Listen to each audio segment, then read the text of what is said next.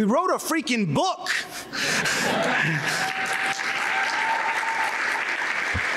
I really want to acknowledge, I mean, it's been an amazing community effort. I want to acknowledge that Martijn did something that was true. When he said some people were skeptical about whether this could or should be done, that some person he was referring to was me.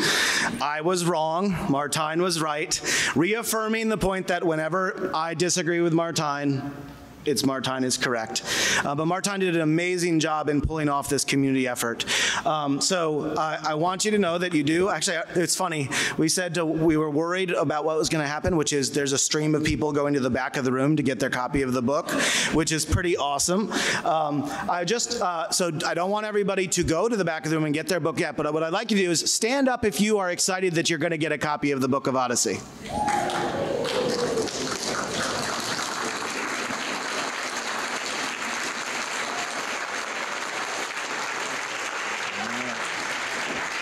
Very good. So, they'll always be free online, Siegfried. All right. So, the last bit of talk that we want to do is what you heard from Claire and Andrew is that we're starting to make really good progress on data quality.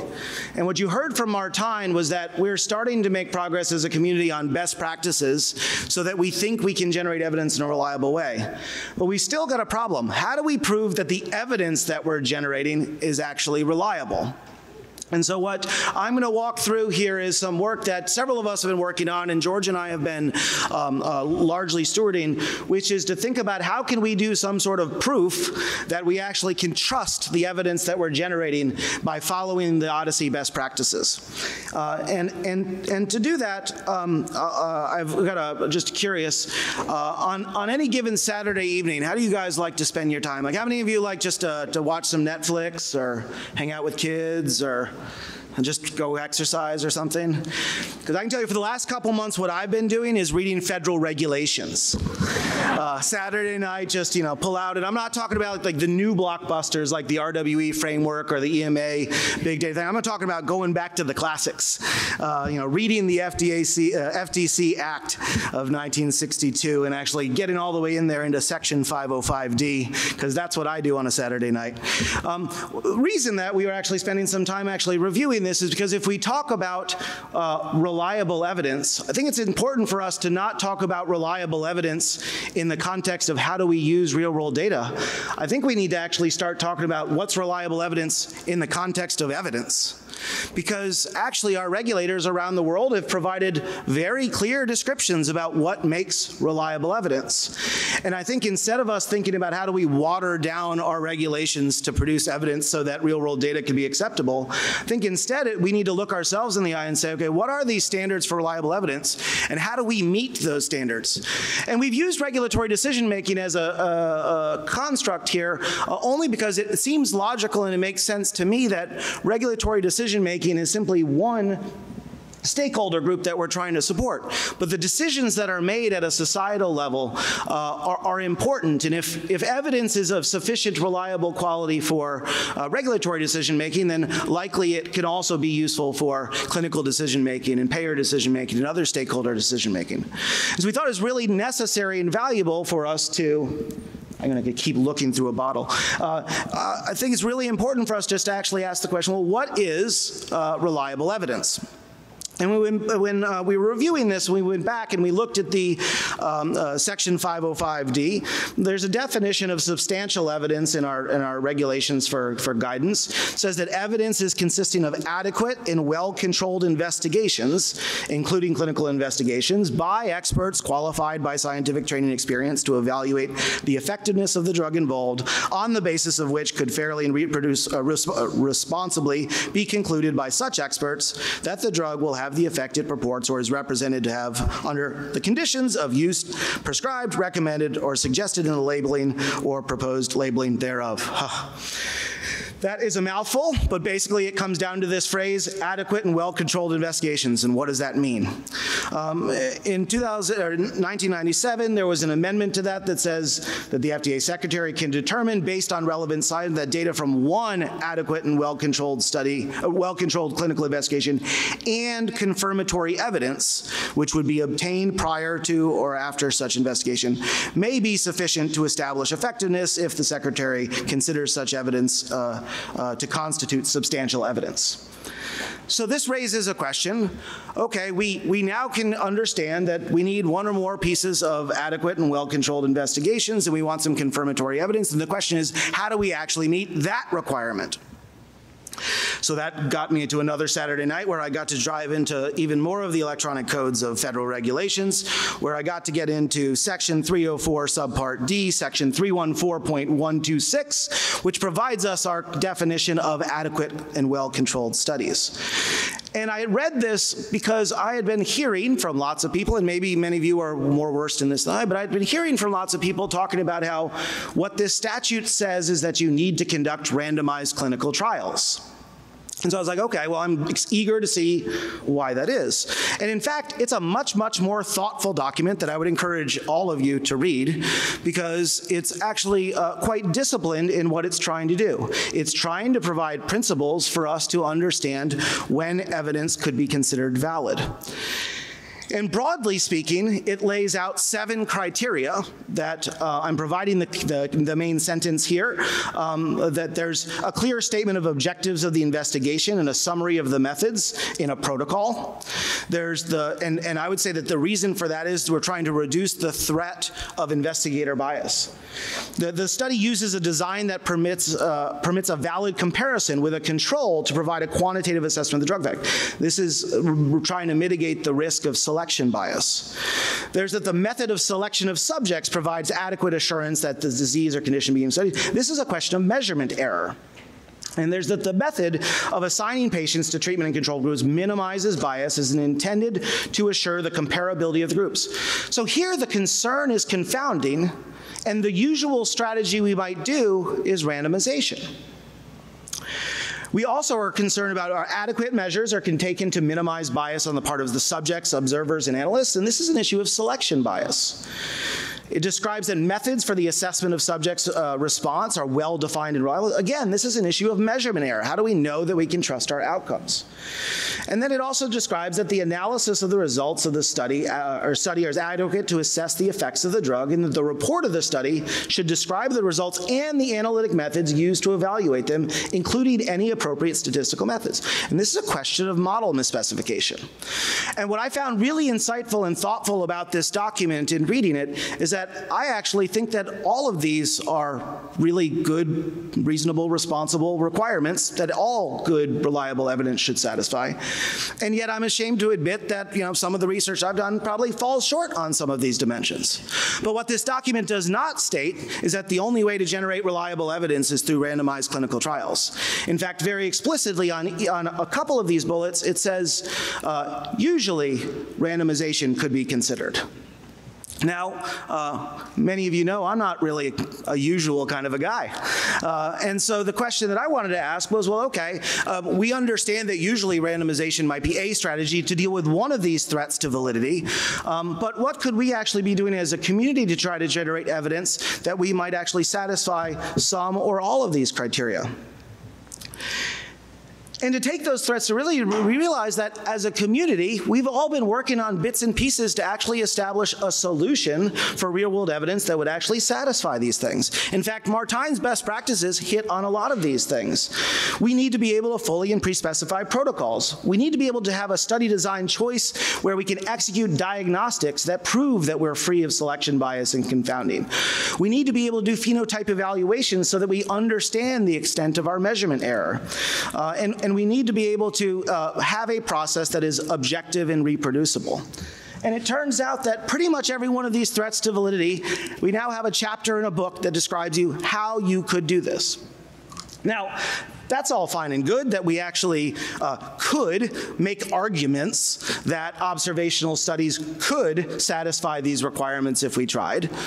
But the challenge we actually have is, even after we make those arguments, how do we actually trust real-world evidence?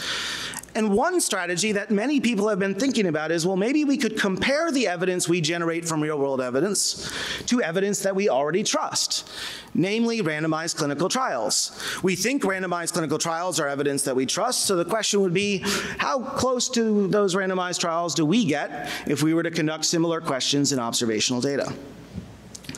Now, there's an interesting thing about this, which is that if our real-world evidence is reliable, we wouldn't actually necessarily expect it to match randomized trials.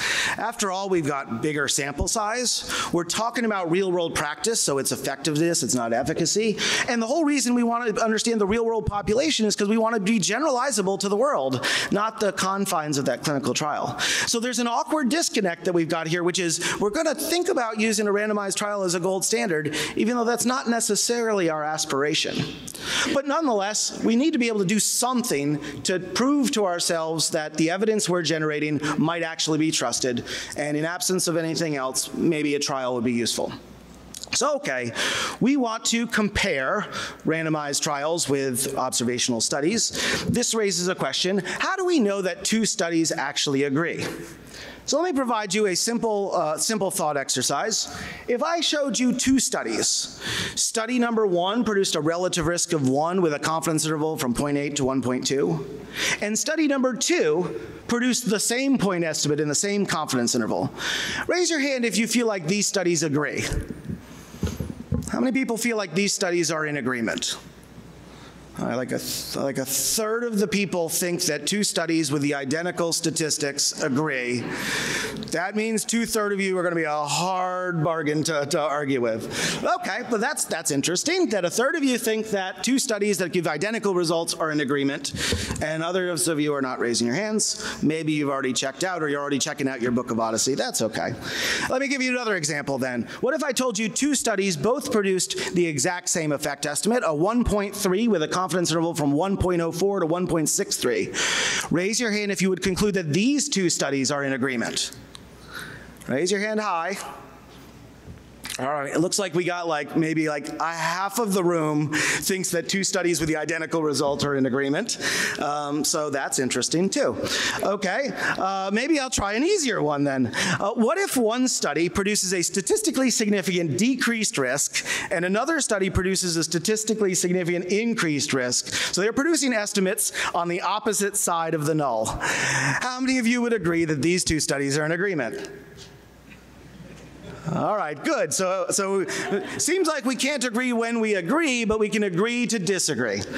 All right, very good. Okay, so this thing is, these are actually simple examples that we could think of as thought experiments. It turns out in the real world, there's lots of different ways that studies could agree or disagree. So we have to think about, for example, what if both studies are statistically significant? What if one study is significant, but the confidence interval is subsumed within the other? Or what if one study has more uncertainty than another? Or what if one study has a tight confidence interval that's contained inside of the confidence interval of the other one? What do we do then? What if we flip the study so that study 1 is study 2 and study 2 is study 1? What's going to happen then? What if the confidence interval partially overlap? What if both studies have really, really tight confidence intervals, so the effect estimates are kind of close, but we think that we're confident about these things? These are actually non-trivial questions, which means this idea, this superficial notion that we're going to compare studies and say they agree, actually turns out to be a pretty thorny problem to solve. And it turns out that people have been thinking about this for a while, and there's been different measures that have been produced to try to get some sort of assessment of concordance or agreement between two studies. And actually what we read, as we dug into this research, what we realized is lots of people are saying there is no one way to do this, and yet lots of people are trying different approaches, and nobody knows how well those approaches actually work. So what are some approaches that have been considered? Well, for those of you who've taken any Stats 101 course, you know what a z-test is. You can actually just compare two distributions and say, are those distributions similar? That's a measure of agreement. One could consider whether if the study 2 effect estimate is inside of the confidence interval of the other one, maybe that's agreement. Or maybe you could say study 1's point estimate is inside of confidence interval. Or maybe you say, I just need two studies to have statistical significance in agreement. Maybe that's another one. Or maybe you ought to think about a meta-analysis as an approach to try to figure out whether there's information content. It turns out we looked at a whole lot of these measures, but the one thing that we kept coming back to is there is no one right method for assessing concordance, though we have our opinions about it, but that none of them do we actually know how well these metrics would work. So if I say we're aspiring to prove that real-world evidence is in agreement with randomized trials, like, how do I know what good is good enough? So why does this actually matter? Like, does this matter that there's a bunch of funky statistics out there? Turns out that it kind of does. So statistical concordance, or that z-test, basically what you're looking at is a z-test is trying to measure whether or not two studies' distributions are different. And so you can compare them and try to take a look at that. If I use those examples that I just showed, you'll see that in some of those examples I put up, the concordance test fails, and some of them it passes at a p less than 0.05. Study, and I should mention that this idea of statistical concordance, this is something that has been used in replication studies in the past. Doug Altman had a really nice piece about why he argues that this was an appropriate statistic back in BMJ back in 2003, but it's not commonplace that we see this in all replication studies. Brian Nosek published a really nice paper in Science a couple years back that actually spurred some of this discussion about the challenges of the reproducibility crisis that we're in. And in that study, where they tried to replicate a series of psychology studies, one of the primary metrics they used was something called what we're calling Study 1 Estimate Agreement. The basic idea was that the first study that you're trying to replicate, it has a point estimate of some sort, and you ask yourself the question, is that new study that you're performing, does its confidence interval contain the point estimate of the first study? And that's a totally reasonable thing that one could consider. It has a challenge, which is if your second study has a much bigger sample size, then you might actually have a hard time actually satisfying this concordance. So what happens when I take those same test cases and I run Brian Nosek's metric instead of Doug Altman's metric? Well, those same exact exemplars, now you can see study 1 agreement fails, fails, fails, passes, fails, passes, fails, passes. So maybe we need a different metric. Well, study 2 estimate agreement flips that idea around. It basically says, let's treat the first study as the range of possible estimates we might consider. And then we'll take our second study, that is our replication, we'll take its point estimate and we'll ask, is that contained in the study? This is actually one of the metrics that Jesse Franklin is using in the project that Harvard has ongoing with Harvard to evaluate consistency of randomized trials in observational studies. So if it's something that is of interest there, we thought that's probably a metric we should try to better understand as well. So what happens when we apply that to those exact same test cases? Well, now you get fail, fail, pass, pass, pass, fail, fail, fail.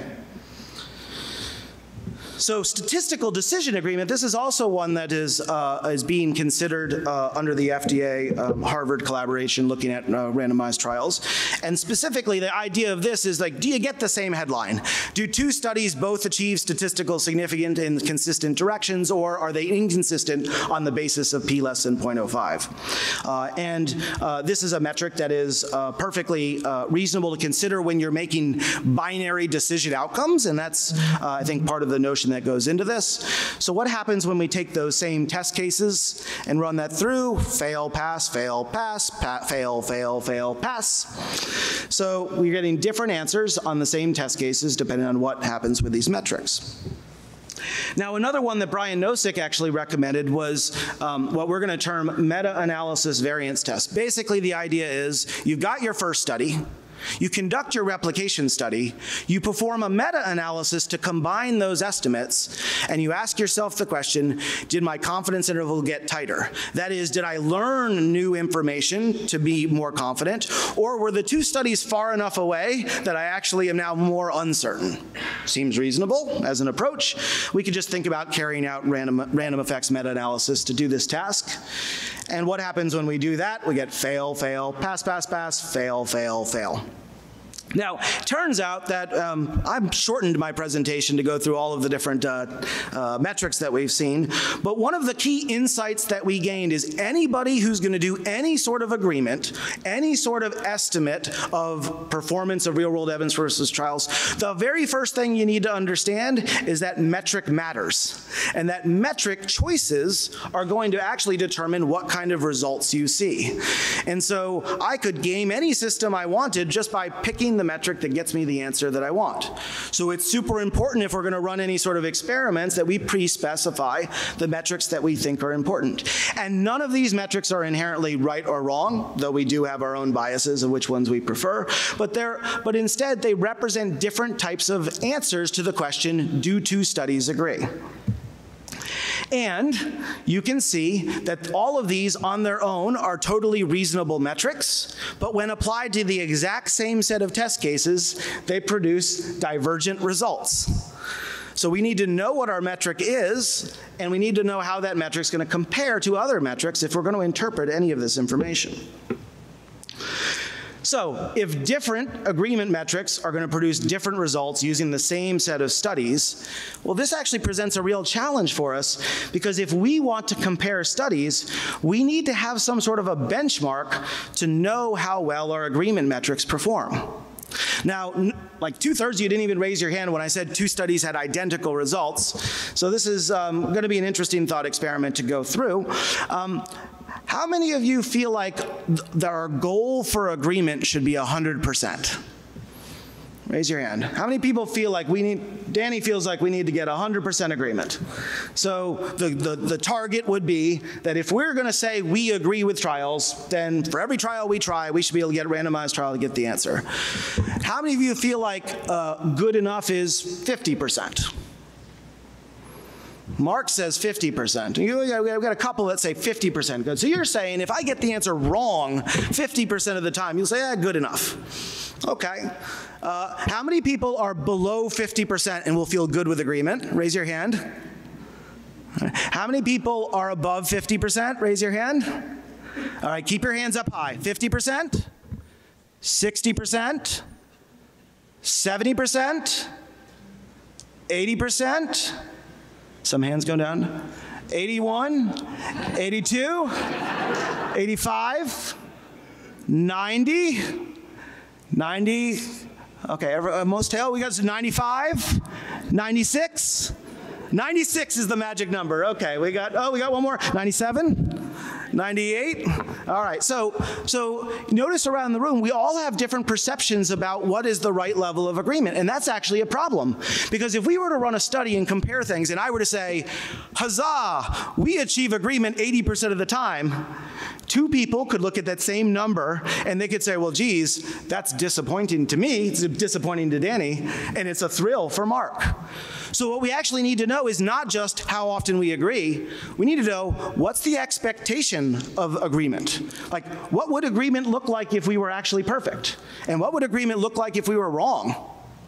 If we could have those benchmarks, then we could measure the performance of comparing studies, and then we could determine whether or not we should be proud of the best practices that we've created. So that's what we set out to do, is actually do this methodologic benchmarking to just figure out how are we going to actually trust that observational data is reliable. So I want to go back to our hypertension example. So last year you heard Mark and Martijn and I present on Legend, where we systematically reviewed the AHA hypertension guidelines and examined all the evidence that was available, and we presented some of the clinical applications of that work. And you may recall that one of the things we specifically focused on was the clinical guideline that specified that for choice of initial medication for hypertension, the guideline said that they had grade A clinical trial review evidence that supported the assertion that initiation of antihypertensive drug therapy, first-line agents can include thiazide diuretics, calcium channel blockers, ACE inhibitors, and angiotensin reception blockers. And this was based on randomized clinical trials. And in fact, they did a great job in that guideline of providing a systematic review with all the evidence from all the clinical trials for all of the different drugs. And we highlighted the fact that we think this is a tremendous resource of randomized trial evidence that we've been able to rely on to support our research. What I'm showing you here is a network diagram that actually shows the totality of the randomized evidence that was available. In this particular case, looking at when the outcome was acute myocardial infarction. You're seeing the little circles. Oh, my little arrow's not showing. There you go. That's not going to work. That's all right. The little circles represent the drug classes. The arrows between the circles represent if there was one or more clinical trials conducted. And that estimate underneath represents the direct meta-analysis combining the trials together. So what you notice here is that multiple of those arrows list more than one trial, which means we can actually understand, do trials agree with each other? Maybe that would be an interesting benchmark to consider. Because if we're going to compare observational studies to trials, maybe we should try to benchmark ourselves on, do trials agree with each other, and to what extent that actually happens. So if we dig into just one of those nodes there, we can look at ACE inhibitors and thiazide diuretics, and you can see on the line, they showed 3 studies. There's the ALL-HAT trial, the ANBP2 trial, and the Phyllis study. And the interesting thing is that we're making 2 class comparisons, but in fact, when you dig into that, what you see is that the ALL-HAT study compared chlorthalidone to lisinopril, and it produced a relative risk of 1.01 with a confidence interval from 0.93 to 1.1. The ANBP trial compared hydrochlorothiazide to enalapril, and it produced a relative risk of 1.47 with a confidence interval from 1.02 to 2.13. Now, one of the things to first note is I'm going to compare 2 trials, but neither of the drugs are actually the same. We have to make a leap of faith that drugs in the same class have the same effect, because there weren't actually 2 trials done comparing chlorthalidone and lisinopril. So instead, I'm going to assume drugs in the same class are consistent, which is the assumption made in the systematic review that supports the clinical guidelines. What you'll notice is that even though that arrow had 3 studies, if you actually pull out the literature for that 3rd study, they don't actually report a relative risk estimate for that study. They actually just report a count of how many myocardial infarctions were observed. So the question for us is, how consistent are current randomized trials in this space of hypertension? What I'm really asking is, for example, of those metrics of agreement, does ALL-HAT and ANBP2, do they actually agree with each other? And to answer that question, we have to pick a metric, we have to apply the metric to those estimates, and we have to see whether or not we passed or failed. But we're not just going to do it for that trial, we're going to do it for every pairwise comparison of all randomized trials that have been done in hypertension, because that'll give us a sense of how often do clinical trials actually agree. So to highlight this, we need to recognize that there's an idea of a target trial that we would actually be doing if we were actually trying to replicate. You know, the idea that a study to be a replication should be the same on all characteristics. You know, a randomized trial, we would of course randomize, but that means everything you know about a patient prior to randomization should be the same. You would randomize to treatment arms, and you'd want those treatment arms to be the same. You would have to decide what is that actual causal contrast that you're studying, and that would need to be the same. You need to define your outcomes the same way. You need to have your analysis process be the same way. And so what we're about to show you is what happens when we try to compare randomized trials in hypertension, recognizing that it's not exactly an apples-to-apples comparison. Why? Because our current practice as a research community is there's a lot of counter-incentives going against the idea that you would conduct the exact same experiment in the exact same way, because every time we make one of these multi-$100 million investments to do one of these studies, we want to learn something new. We don't want to just learn what we already learned. But in fact, if we are going to get to the heart of replication, we absolutely need to have experiments where we can do things systematically and repeatably. Okay, so this was a moment of despair for me. I said, okay, fine, we agreed this is something we're going to do. I'm going to pull out everything in hypertension. I'm just going to compare this vast number of clinical trials where it's the same drug, the same target drug, the same comparator, the same outcome. I'm sure we can have lots of those to work with. After all, hypertension is the most studied area in all of medicine. This is robust systematic review. Turns out that if you pull out that systematic review, there are only 15 examples of randomized trials where we can actually perform this replication. That is, that there's a target, comparator, outcome that are sufficiently similar that we've got two studies that we can do this, ask the question, do two trials agree with each other? So, do two trials agree with each other? Well, there are your effect estimates that you see. And I know that those in the back are probably squinting or still reading their book. So I'll just show you a couple examples to highlight this. So here is that comparison of all-HAT versus ANBP, here for the outcome of heart failure. And what you could see is in the all-HAT study, there was a statistically significant increased risk. In the ANBP study, we actually observed no difference with a relative point estimate of 0.85 and a confidence interval from 0.62 to 1.18. And what I'm showing you down below is what happens when we apply those various metrics to that particular example. You can see the concordance test says pass, our other four metrics say fail. Here, if we look at a different outcome, also comparing all-HAT versus ANBP, now the outcome is stroke, we can see that all-HAT produced a statistically significant increased risk, ANBP produced a non-significant difference. Now, if I look at my metrics, I get pass, fail, pass, pass, pass. If you look at yet another, the value trial, to see how it compared versus the VART trial, we can see the value trial had a statistically significant increased risk. The VART trial actually had a point estimate of 2, but a confidence interval that went from 0.2 to 22. So it's either a 5-fold decreased risk or a 20-fold increased risk. That's what we call uncertain. What happens when we apply our agreement metrics to these two trials? Pass, fail, pass, fail, pass. Okay. Now, I can show you anecdotes all around, but ultimately what we need to know is what is the level of agreement we should expect if two clinical trials are replicating each other? And so we can actually compute that. We can compute what percentage of trial-trial pairs would pass our definition of agreement. And what we can see is, depending on what metric you set, you'll actually get a different performance. So the concordance randomized trials achieved 87% agreement. That significance decision agreement, the idea that two studies have to be significant on the same size, that actually for trials only achieved 67% agreement. And study 2 is also 67%. So that idea that Danny was wrong, because he said he wanted 100% agreement, and I would say 100% agreement is unreasonable to expect, because we can't expect trials to replicate, observational studies to replicate trials better than trials replicate each other. At best, we could consider this to be some sort of a upper bound to say, can we get kind of close to this? So this was an insight that we had that we thought was actually interesting, is we no longer should be expecting, if we're going to do assessments of agreement, that agreement means perfect. Instead, what it means is we need to see that a level of agreement is reasonable to what we would expect, what we hope to see. Now, what did we do in Legend? In Legend, we systematically evaluated every pairwise comparison of every hypertension drug for every safety and effectiveness outcome that we could find.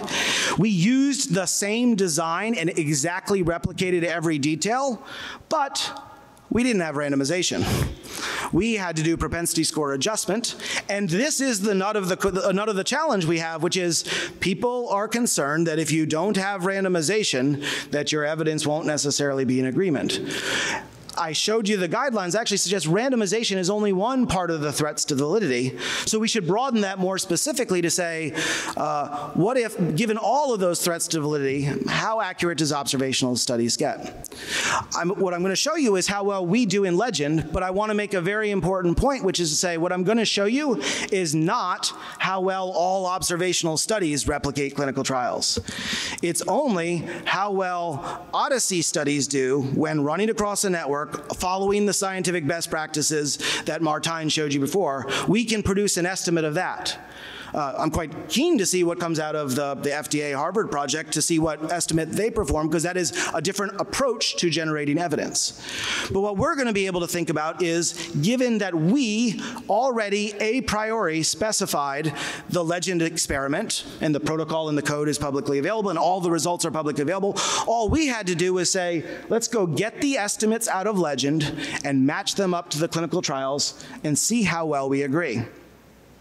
And it turns like, unlike the dearth of evidence we had with only 15 trial comparisons, we actually could find 31 estimates from the randomized trials, and we could actually compare those to all of the legend estimates. Now, 30 is not really a big number. It's probably not enough to be all that we need, but 31 is a good enough number for us to at least get started to produce some sort of an estimate here.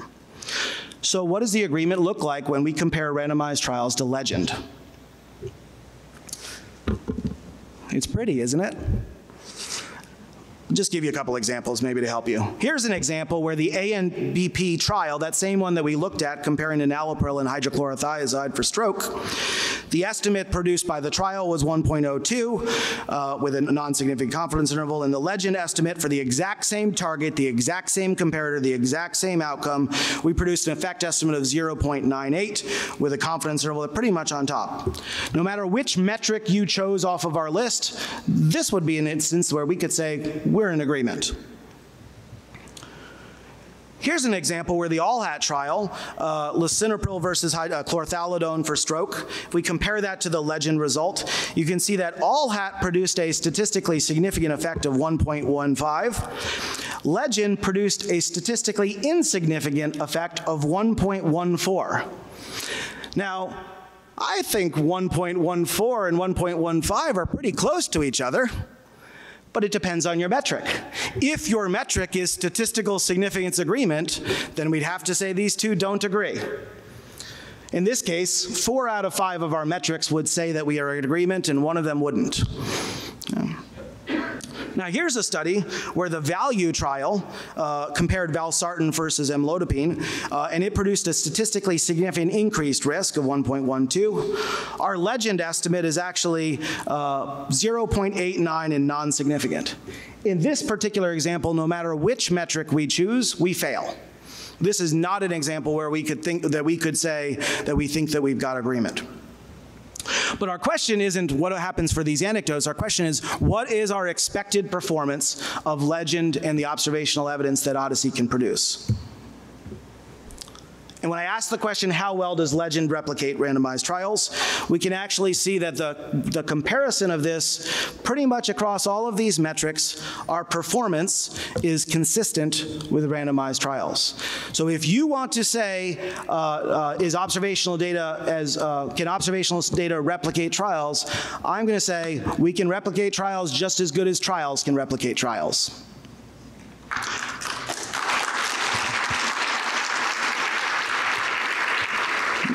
Now that might be fun. That's worth clapping, I guess. But of course, this is OHDSI, so we have to step it up a notch, because it's not actually just enough to say that, yeah, this is one case of hypertension, this example of 15 studies, that we really understand how this is going to work. We might actually instead want to ask the question, okay, yeah, but that's a specific anecdote. What if the first study was exactly repeated? That is, imagine theoretically you had the same protocol and the same sites and the same time with other subjects just drawn from the original population. So theoretically perfect replication. How good would these metrics do if we could actually simulate perfect replication? And it turns out that we worked on this. We figured out how to actually produce that simulation so that we could actually measure the performance of these metrics in the world where we could actually do perfect replication, a randomized trial where there's no bias at all.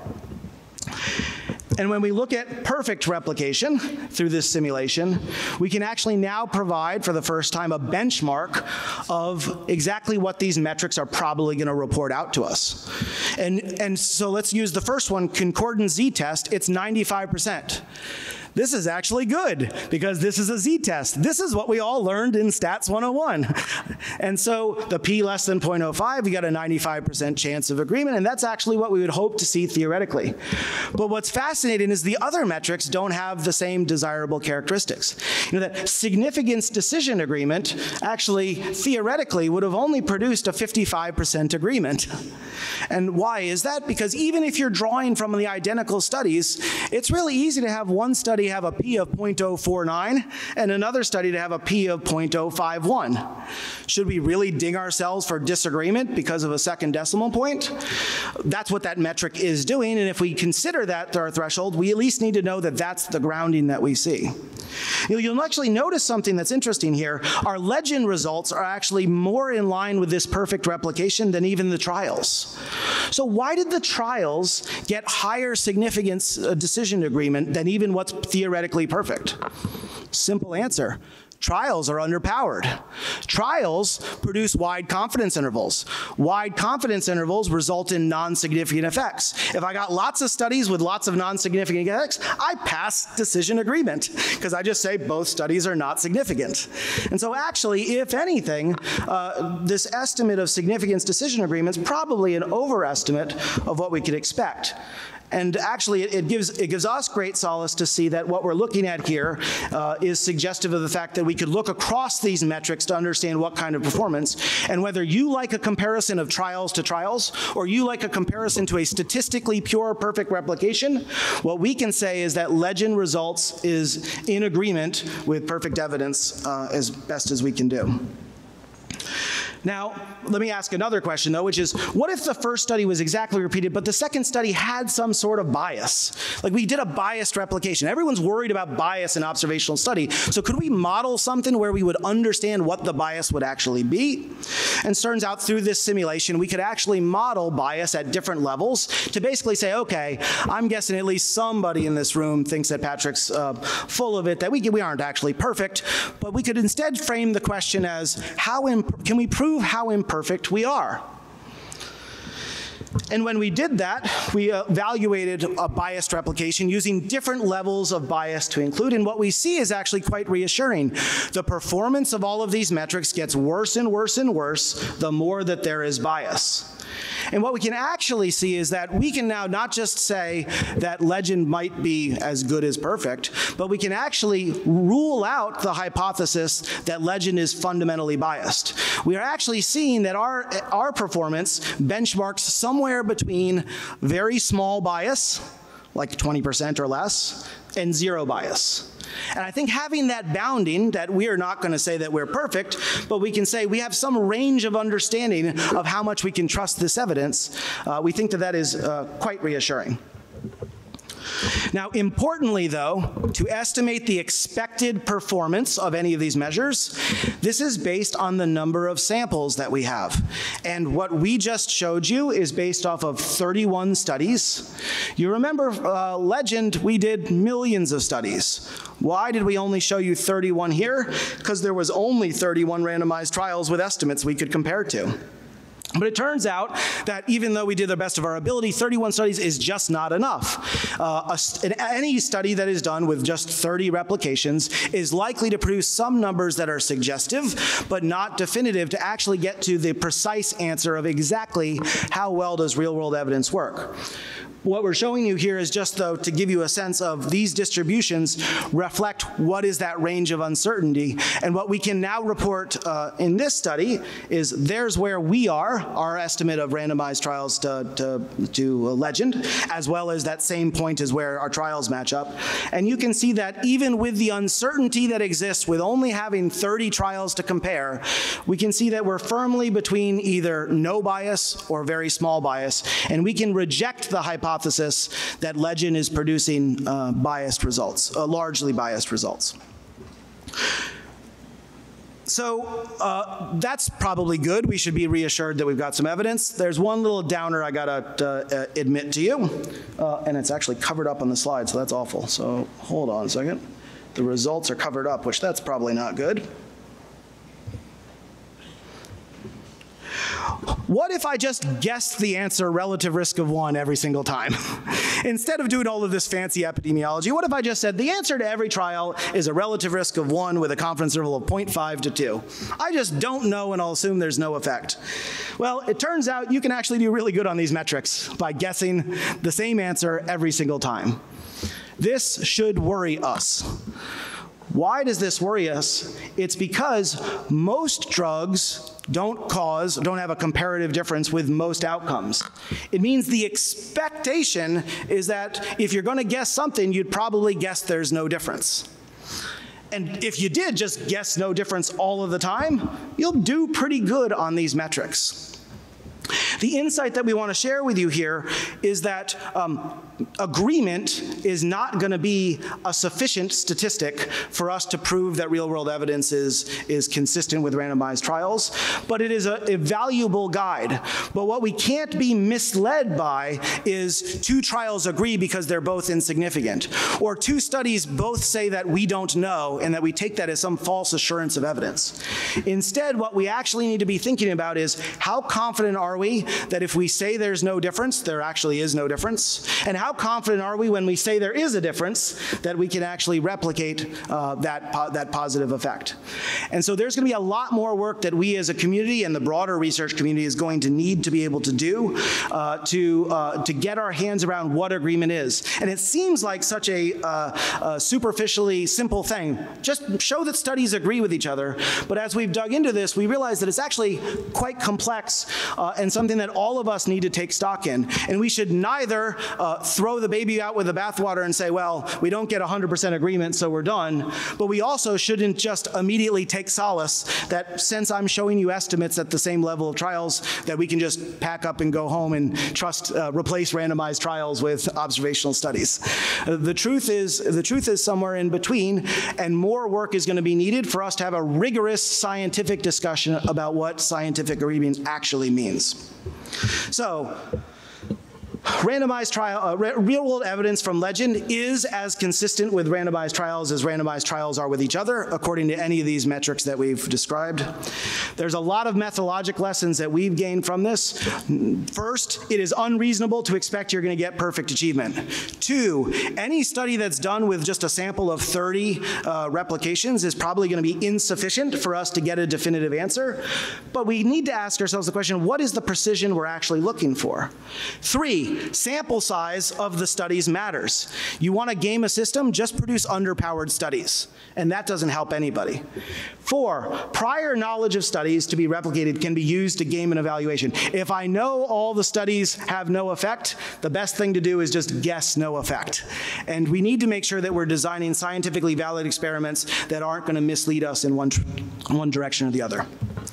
So the last 2 seconds, what I want to highlight is that I've just given you a presentation about replicating past studies. And some of you might have been somewhat interested. Most of you are still reading your book.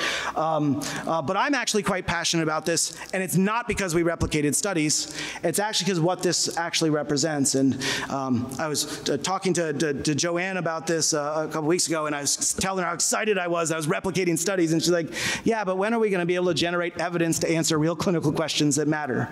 And I think that actually our real goal here is we need to get to the point where we're making real-world evidence reliable enough to be used for adequate and well-controlled investigations or confirmatory evidence. Get to the point where we all have confidence that the evidence we're generating is useful. And I'll submit that the FDA and other regulators have already provided us beautiful guidelines of what we as a community need to do. They have defined the threats to validity.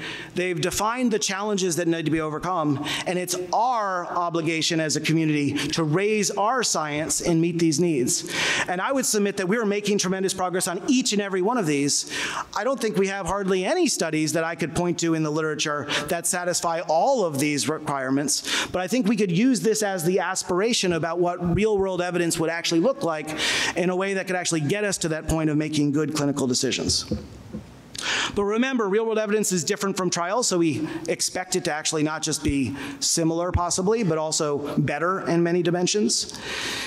And we need to think about the clinical scenarios where real-world evidence is actually going to contribute to medical decision-making. And so just to bring this full circle to what we did in Legend last year, we can use real-world evidence to resolve uncertainty from randomized trials, where the trials to uncover significant differences between treatments. Remember, for ACE inhibitors and thiazide diuretics, the clinical guideline says that there's no difference. But the work that Mark Suchard has led in our community is actually suggestive that there is potentially a difference and that thiazide diuretics may be more safe and effective. And our estimate is in full agreement with the clinical trials. It's just that we had more power. We can also resolve uncertainty from trials to increase the comfort in bounding our effects. So if I look at the guidelines, they say there's no difference between ACE inhibitors and angiotensin receptor blockers, but look at that confidence interval. It goes from 0.12 to 1.8. So when we say there's no difference, we're basically saying it's either a 10-fold difference in one direction or a 2-fold difference in the other direction. Well, Ray Chen is actually leading a study in our community to actually show that these drugs do look similarly effective, and actually being able to provide a tight confidence interval so that we can have understanding of that. A lot of these questions don't even have randomized trial evidence at all. This question of chlorthalidone versus hydrochlorothiazide, the clinical guideline actually says chlorthalidone is preferred, but there's no trials that answer that question. There's an ongoing clinical trial at the VA right now that will report out in 3 years, but we can use our evidence now. And so George is leading a study in the OHDSI community to specifically look at whether chlorthalidone or hydrochlorothiazide are different. And most importantly, this clinical guideline introduced for the first time an expert opinion that suggested that if you're a patient who has hypertension, you may want to consider starting on combination therapy right away rather than monotherapy. And they acknowledge in the guideline that this is only expert opinion. So can't our real-world evidence fill this gap and try to understand, is monotherapy or combo therapy really better? And this is the work that Harlan and I are proud to be leading for the community, to try to fill this gap where there's no trials available. So the journey from getting from real-world evidence for regulatory decision-making, I think that the analogy of the tent post is important here. We need to do all of these things together to get to the point where we can trust our evidence. We need to build confidence in our data, and so I think that the work that Andrew and Claire presented is essential for our community to be taking on. We need to establish scientific best practices that we agree to as a community and we consistently apply, which is why I'm so proud of Martijn and the work that has been done to establish the Book of Odyssey. But I think we all need to be continuing to go after this target of proving reliable real-world evidence. And while the work that George and I have done to replicate trials, I think is an important first step, and it should give us a level of comfort, I would also implore all of you to be thinking about how we can do more research to continue to prove out the reliability of this evidence. So with that, I'm going to ask our panel to come up.